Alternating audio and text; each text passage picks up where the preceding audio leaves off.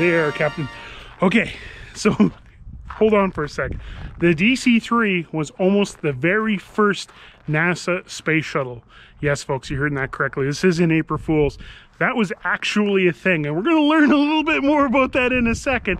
But not only that, the DC-3's had quite the crazy career over its 85 years. Yes, in fact, this aircraft design has been flying for almost 100 years. It will get to 100 years with some new mods that are going on this aircraft. Let's tie this all in and figure out why NASA almost shot a DC-3 into space.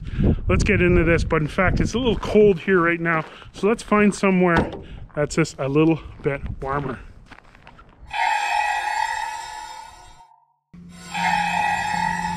Okay, I've transported us back to the 1960s. The DC-3 has just turned 25 years old, and it was only 60 years ago that the Wright brothers first flew, which means we've only been into aviation for 60 years, and man has already set his sights on the stars. Yes, folks, we're going to figure out how to get to space. The main problem with sending an astronaut into space was for him to return home safely. Most designers were focused on an aircraft-based design for re-entry into Earth's atmosphere. But on one coast-to-coast flight on a DC-3, brilliant designer Maxime Faget came up with a simple solution based on the KISS principle. Keep it simple, stupid. His idea turned into the Mercury spacecraft.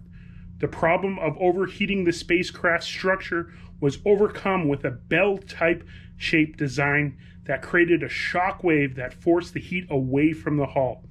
This simple design, thought up while flying on board a DC-3, led him to think up a solution for his next major challenge. Now I'm going to get into the shuttle. The Apollo was so easy, I'm going to completely skip that.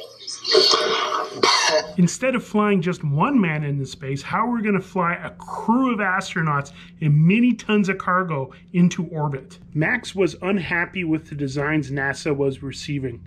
He believed them to have an unacceptable amount of development risk. Upset by what he felt was a project that was doomed to fail, he started to work on his own design. For this, he turned to the DC-3. Yes, he used the DC-3's tried and true design to be the stepping stone for the very first shuttle prototype. The reasoning was the DC-3's basic fuselage design is perfect, and the wing shape and placement offered the ability to shift the center of gravity due to the changing designs and payload requirements. Max was becoming famous for his simple designs that did the job perfectly and only needed to innovate where absolutely necessary.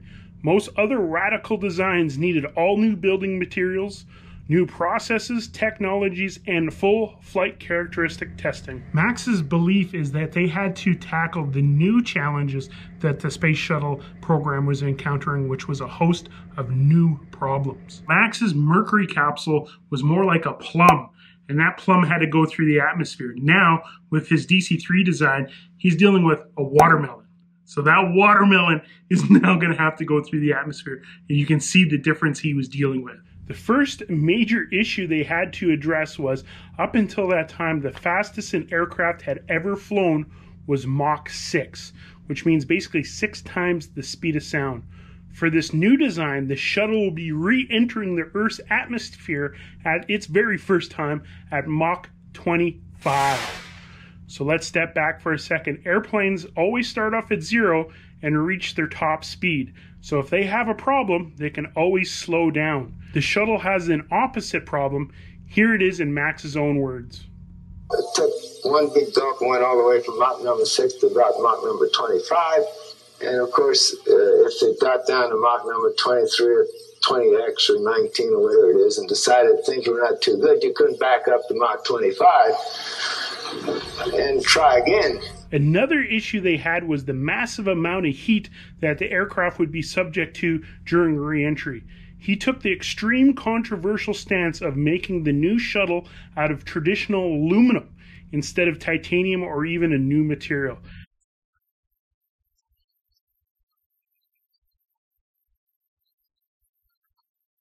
This was a problem as aluminum softens greatly at 350 degrees Fahrenheit, and re-entry it gets to a staggering 3,000 degrees Fahrenheit. So how do you get an aircraft that's made out of aluminum in and out of space? And this is where all the crazy rocket scientist stuff comes in. I'm not gonna explain like I know what I'm talking about, but there was innovations like the heating tiles and stuff that we're all familiar with that were surrounding the aluminum, including different types of ceramics and all that fun stuff. So I know exactly what you're thinking. Max's shuttle DC-3 is looking nothing like the iconic DC-3 that we remember. And you can kind of see why, because he started off with the base design, and as problems came in, he adapted. So let's get to it. So, you know, the design's going good, and Max is, you know, working for NASA, so he's, you know, the boss. So he is favoring his design, but there's also other designs. And towards the end, there was two basic camps. There was Max's camp with the aircraft that had wings like a DC-3 or it looked like a cargo plane. And then there was the delta wing configuration. This is where it gets a little bit complicated because the Air Force actually picked the delta wing configuration solely because it was better and more stable at high speeds, which means it can enter the atmosphere at a shallower level and actually hit its mark. And again, this is very, very complicated. The DC-3 type design with the wings had to go in at a 60-degree angle, and this caused it to actually, you know, extend its range of going through the atmosphere, which put it at an unfavorable landing scenario. Hopefully that made sense. In 1971, NASA decided to go ahead with the delta wing design. Max, years later, was still confident that his original DC-3 design was the original way to go. Johnny Becker says this is a high angle attack re-entry vehicle.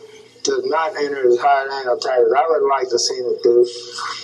I think that cross range is not very important in designing a spacecraft, and we'd have been better off to design from the beginning for lower cross range and perhaps better landing characteristics. And Max went on to work on the shuttle as well and develop it all the way through to its first flight. The funny thing about its first flight, not its first space flight, but the very first shuttle was actually the shuttle Enterprise. And that's really my inspiration for making this video a little bit Star Trek-y, is because I've been watching a lot of Star Trek while we're all in this quarantine phase.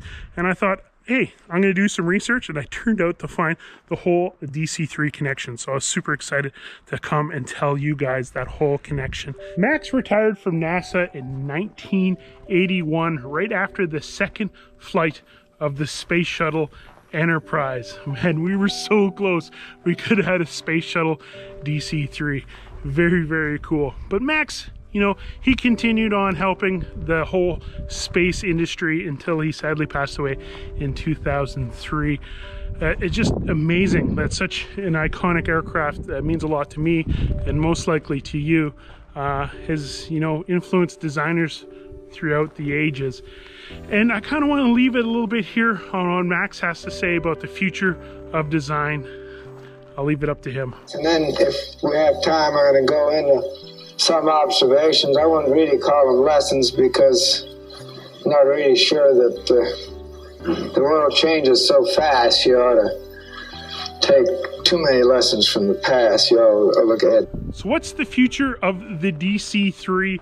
Well, you're going to have to check out this video right here to see how this aircraft can fly to 100 years old. I want to thank you for joining us, and wherever in the world you are, live long and prosper. Bye.